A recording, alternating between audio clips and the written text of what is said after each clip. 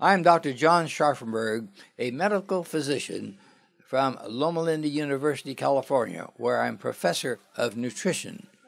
Today, I want to discuss sunshine and vitamin D.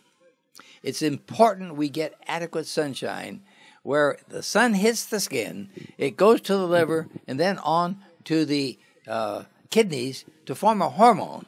But we call it vitamin D, but it's really a hormone. You need adequate sunshine to have good bones. When you have adequate vitamin D, you will absorb 30 to 40% of the calcium you take in. But if you have a lack of vitamin D, you absorb only 10 to 15%. So if you don't get enough vitamin D, you won't get enough calcium, you have a higher risk of osteoporosis of the bones. Now, the only way to tell if you are deficient in vitamin D is to have a blood test. Otherwise, there's no way of knowing. Many in Poland, because we're up at such a high latitude, many in Poland are deficient of vitamin D. So it's very important that everybody have their doctor check to see what their vitamin D blood level is. Now, if it was just a matter of bones, I wouldn't be so concerned. But it's a matter of cancers.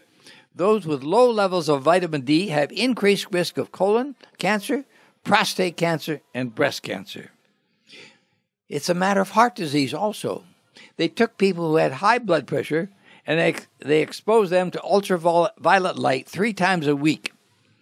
And when they did that, the blood levels of vitamin D increased and the blood pressure was reduced 6 millimeters of mercury. So it affects blood pressure, it affects cancer risk as well as the bone problem. Many doctors in the United States say that 75% of their patients have low vitamin D blood levels. Now, who doesn't get enough vitamin D? People in higher latitudes who are up too high, they don't get enough sunshine. Even if you get enough sunshine, you may have problems. If you're elderly, like I am, your skin is working at half speed, the liver is working at half speed, the kidneys are working at half speed. So you have to be out there and get exposed longer. Now, the problem with too much sunshine is you can get skin cancer. But when you go out to get sunshine at the beach, don't put the sunscreen on right away. Get sunshine without the sunscreen. And after 30 minutes, then put on the sunscreen.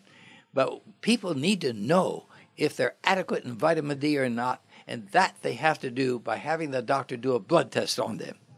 So get your vitamin D checked.